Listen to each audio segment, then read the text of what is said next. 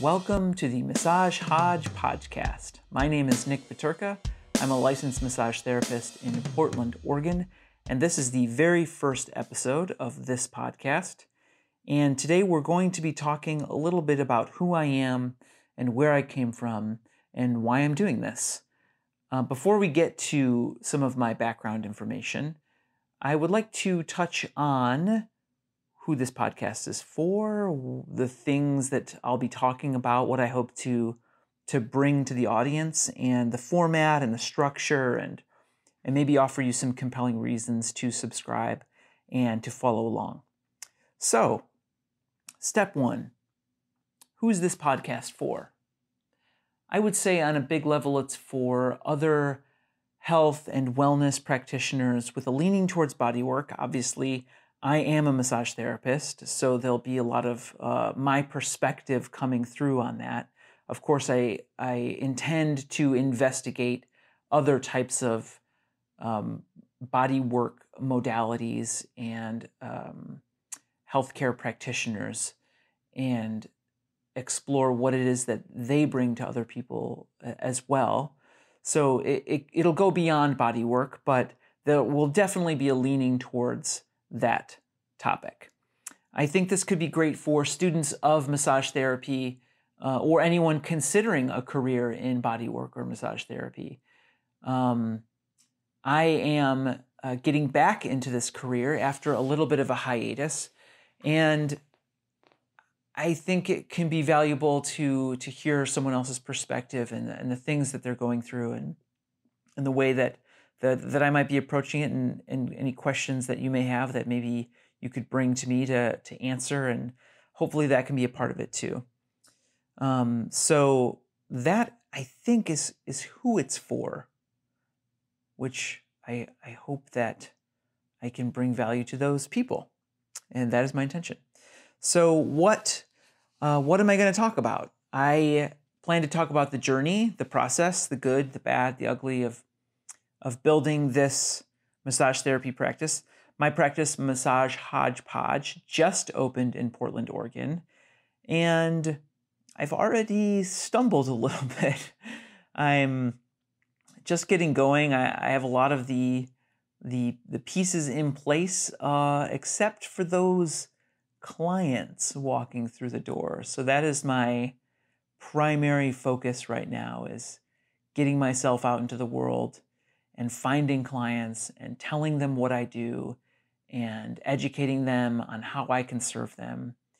And I think there's a lot of nuance strategy in that and different tactics that I'm going to explore and bring to this format and talk about what worked and what didn't work. And I think that'll be a recurring topic as to how Massage Hodgepodge is doing. I would also like to speak about health and wellness from the broad to the granular. So health and wellness as a category, as it were, and how it sits in our culture and issues that arise from that. And then really granular. We could take a particular practitioner and really get into what they do, why they do it, why they love what they do, what it sets them apart, how they see it different from quote unquote regular massage or body work. And just there's so much richness to explore in that realm. So the nuances of a specific modality really interest me. There's so many modalities out there just in the world of massage that I haven't even heard of, honestly. I particularly practice something that's, pretty normal, quote unquote normal, I guess. My practice is deep tissue. It's relaxation. I'm aiming to sort of serve what I would call the office worker, desk jockeys, people that are hunched over at a computer all day and having neck and shoulder problems. And I think I can really help people with that. Not to say that the way that I was trained is the only way, obviously.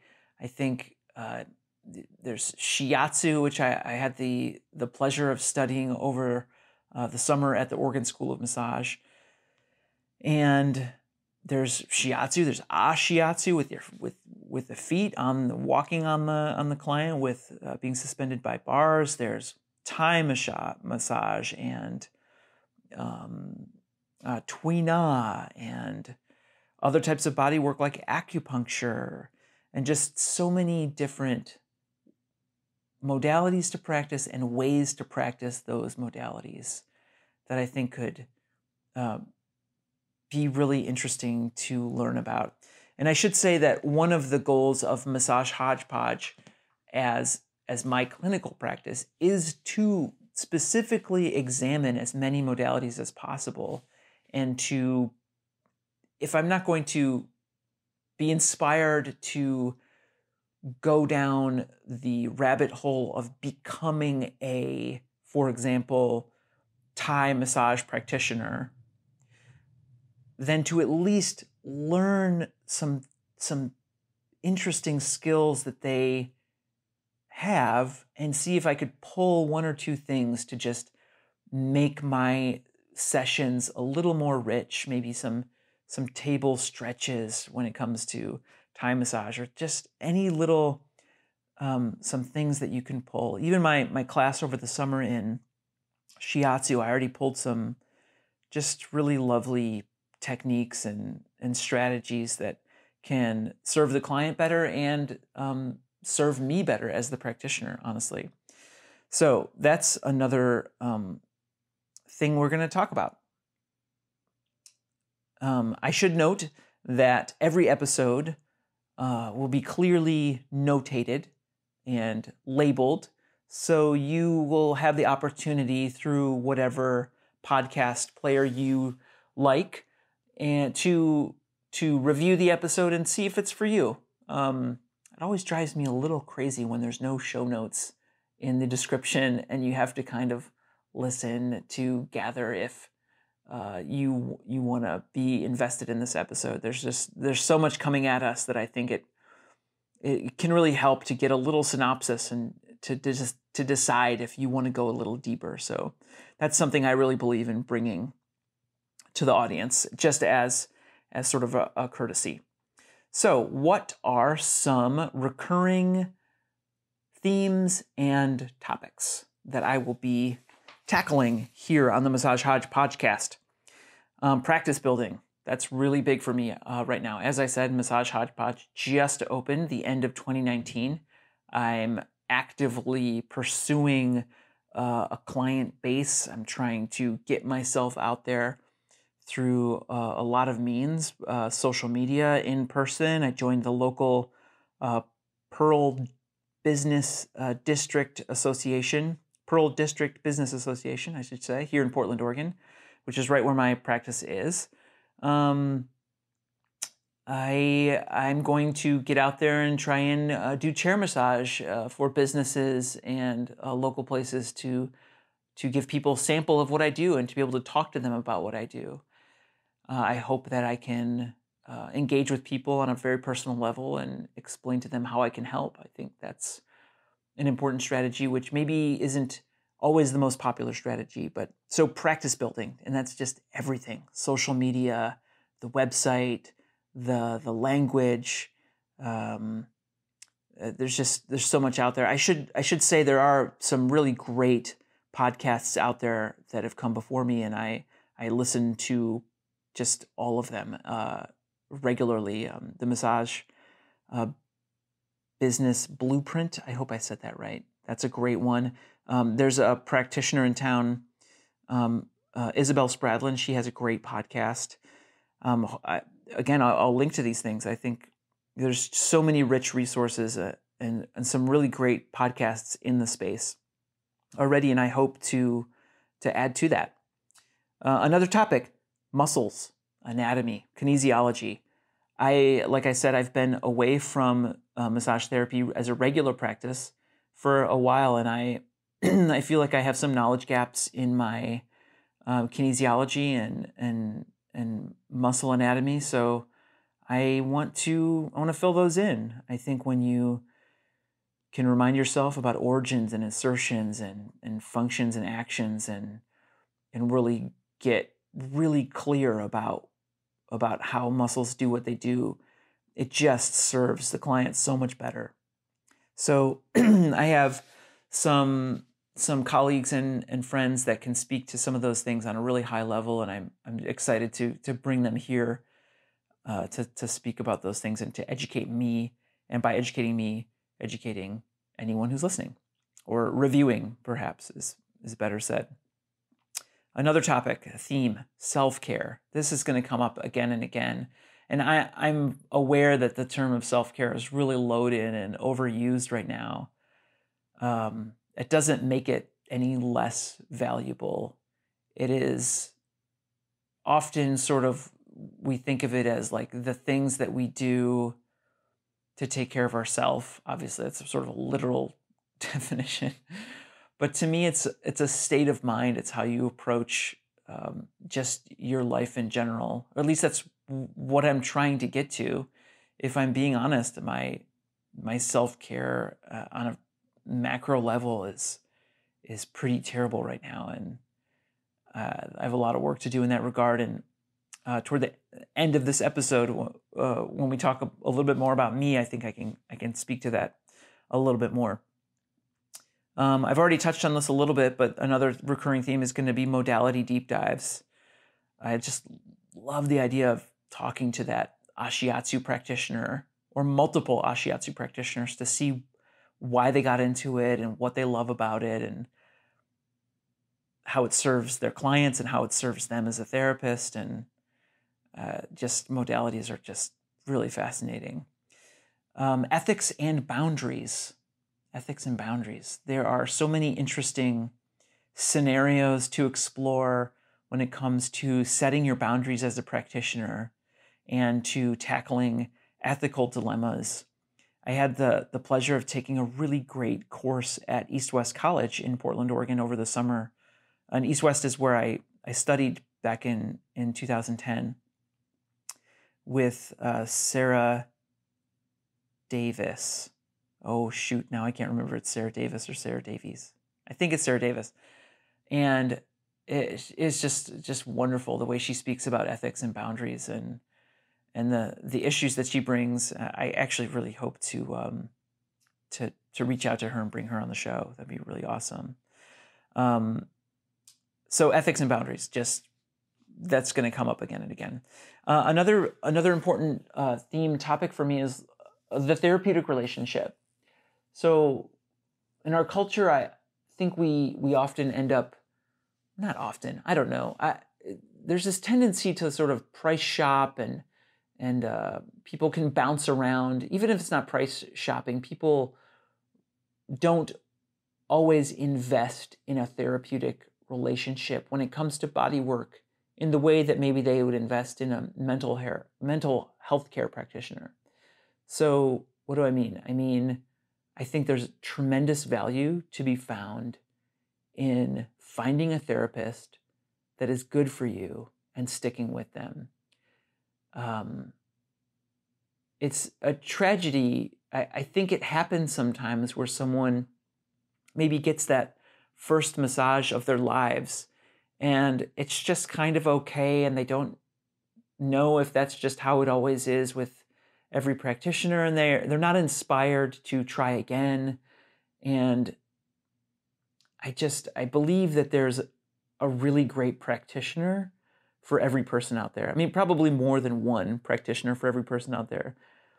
But in your own community, there's someone out there who can really connect with your patterns and things that you're going through. And obviously, I'm speaking probably to a lot of body workers and healthcare practitioners already, so you understand. So I think the therapeutic relationship is interesting, and I would love to get the take of other practitioners to see how they've served clients over time. Really interesting to me. The last one I wanted to mention is longevity and burnout. This comes up all the time when you're speaking to body workers, massage therapists of all kinds. The last statistic I heard was 3 years is the average massage therapist lifespan in the field. And there's a lot of energetic and emotional and physical burnout. And I want to find practitioners who've been at this for 5, 10, 15, 20 years, and to really find out what it is they do for themselves, physically, emotionally, how they ground themselves, and how they've made it sustainable over time, so that I can make it sustainable for myself. And if you're listening, maybe you can take some of those tactics as well and apply them to your own practice. So that's the things we'll talk about. What's the format? A lot of it, well, not a lot of it. I'd say a good amount of it will be this, me talking, kind of working through some things and bringing updates about Massage Hodgepodge in terms of practice building and things I'm going through. Interviews will be a very big part of it. Again, people from various modalities, people to speak about ethics and boundaries, and just there's so many different topics to dive into and to just gauge where people are interested and see what they want to bring out and speak on. So interviews with fellow massage therapists, physical therapists, trainers, yoga instructors, chiropractors, physicians, nutritionists, there's a lot to be learned. And since I'm in Portland, Oregon, I'm going to be tapping that local community to start, but I think over time I can branch out and speak to people anywhere in the world, hopefully. Question and answer, Q&A. I think the hope is that a community will start to listen and maybe submit questions, and I can bring those, whatever answers I may have. I don't know how much, I mean, depending on the topic, I may be able to speak to some things, but to bring some of those questions to people who've been practicing longer than me to answer anything that comes up for people. I also hope to bring in some round table discussions. So that would look like coming up with a single, let's say an ethical dilemma, and I can bring on 2 or 3 therapists and pose this dilemma and see what their thinking is around it and how they would handle a specific situation that might come up. I think that could be really valuable and just interesting to play out some different ideas. I remember that in that class I took over the summer, the instructor, she posed some just ethical dilemmas to the class, and there was not a universal agreement on the way to approach any one problem. In fact, there's quite a lot of variety in the approach and the opinions about what was okay and what wasn't okay in different situations. So I think that's really neat to be able to explore.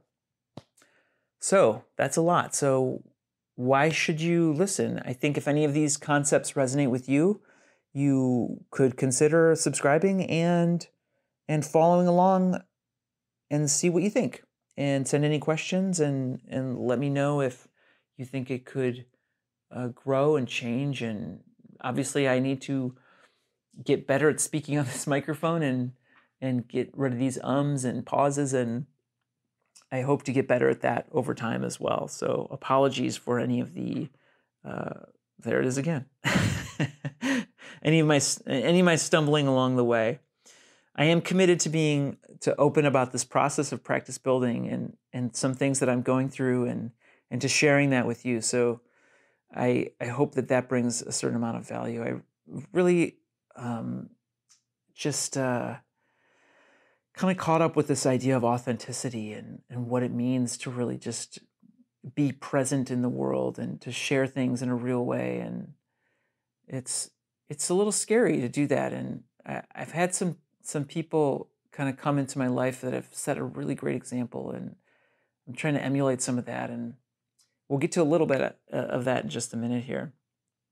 I aim to use my curiosity as a guide to fill in my knowledge gaps, and I think there's just so much to know, and there's no end, especially in massage therapy, to just getting deeper and learning a little bit more about just muscles and fascia and energetic work and how it all comes together, and how the Eastern philosophy meets the Western philosophy. And there's just a lot of richness there that I really want to get into and to speak to some people about.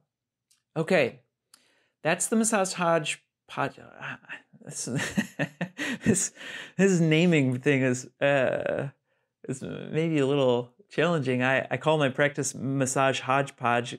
It kind of, it suits me in a way. It's a little quirky, and it's a little challenging to say. I will say that when I tell people the name of my practice, they tend to smile, which makes me happy. But when I'm trying to speak perhaps a little too quickly, I tend to trip up. And now I've really doubled down by calling this the Massage Hodgepodgcast. So I will have to maybe do some articulation exercises before. But as promised, this initial episode is a little bit about my background.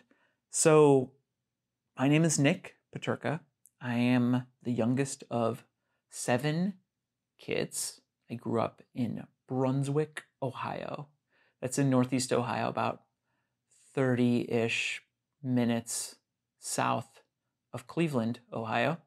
I grew up on a rural 2 acres in a really sort of wonderful, supportive environment. I was the youngest, so I was spoiled on a certain level, which maybe as I get older, I see how maybe that doesn't serve me that great, but that's something I'm sort of only awakening to now, I guess.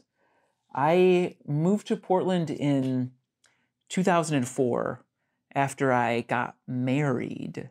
I met a lovely young girl in college when I was 19, and we rode that relationship escalator right to the top, and maybe that wasn't the best choice. So we moved to Portland together with our 2 pugs, and we sort of just decided over time that we were roommates and not romantic, I guess.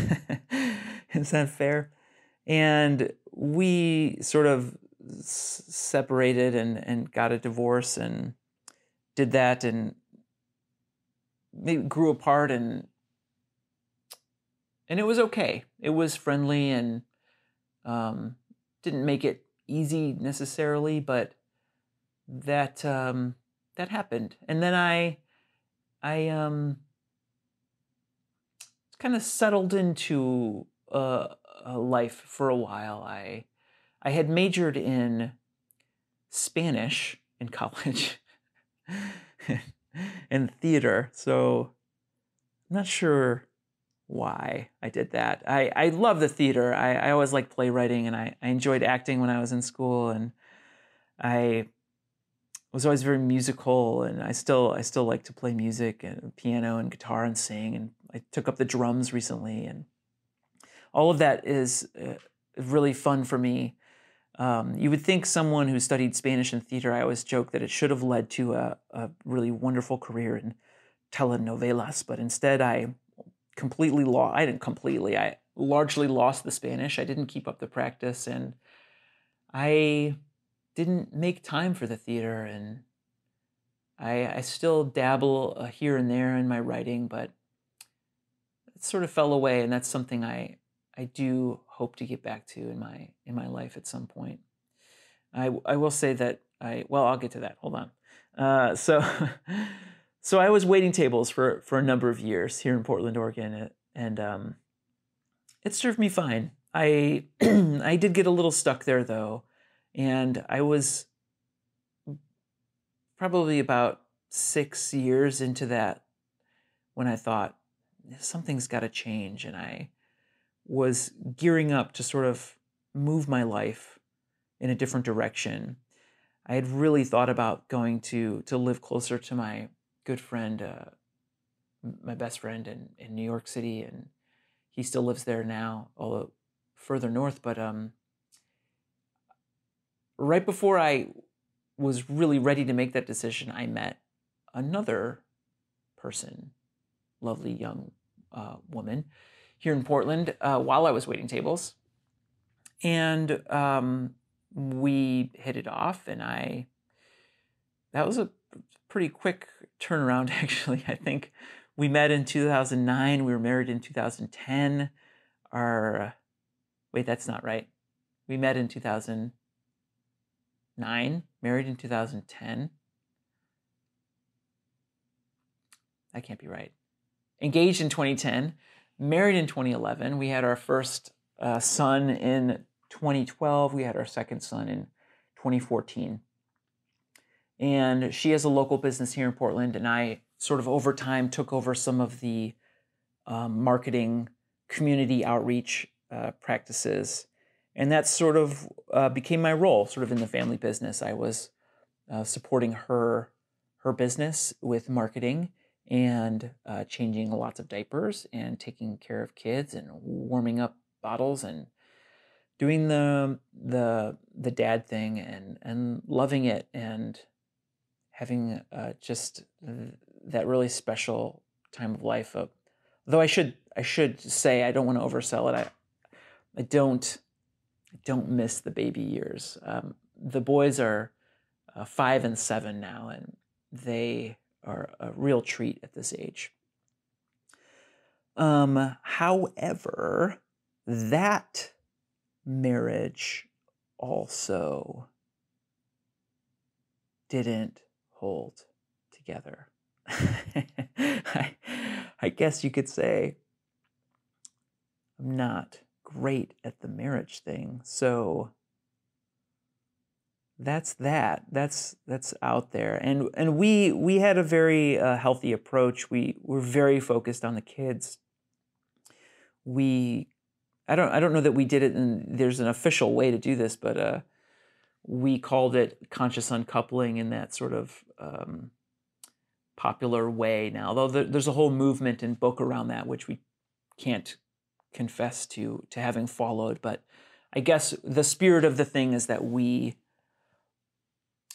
did it in a friendly, positive way that focuses less on who failed here or there or who said what, or the disappointments that build up over time, and more on what did we learn from each other and how can it serve us in the future, and most importantly of all, how can we be great co-parents to these two amazing little boys who depend on us. And that is where our focus is. So 2 times married in my life. And when I was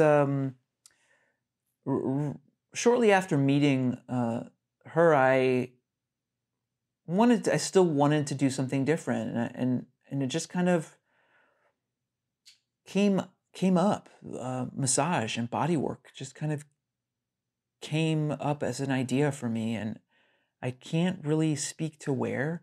I can't pretend that I had some magical story about how it served me or even served someone I cared about. I just kind of found it interesting, and I picked it.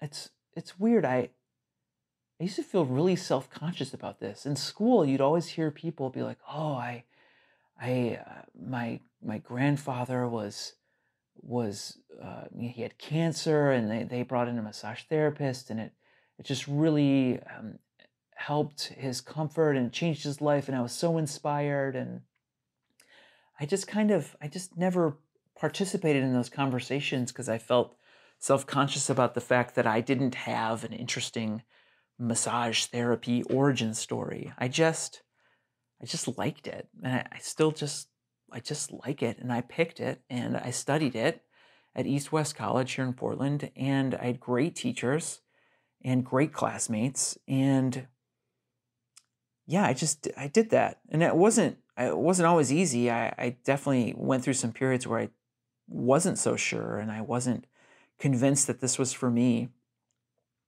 But the more I got into it, the more I realized, like, I was like, yeah, there's just a lot. There's a lot to dig into, and that connection with clients is just really wonderful and interesting, especially when you can find a client, when you find the kind of that therapeutic relationship and people come back to you and you can see how what you're doing is helping them. It's really, really wonderful. So I was licensed in 2010, and then the kids were born, and I sort of put that into inactive status, and then was just raising those kids and doing the marketing, and life was good and things were moving forward. And then once the kids both got to school age, which is kind of this recently, I knew that I was going to want to get back into it.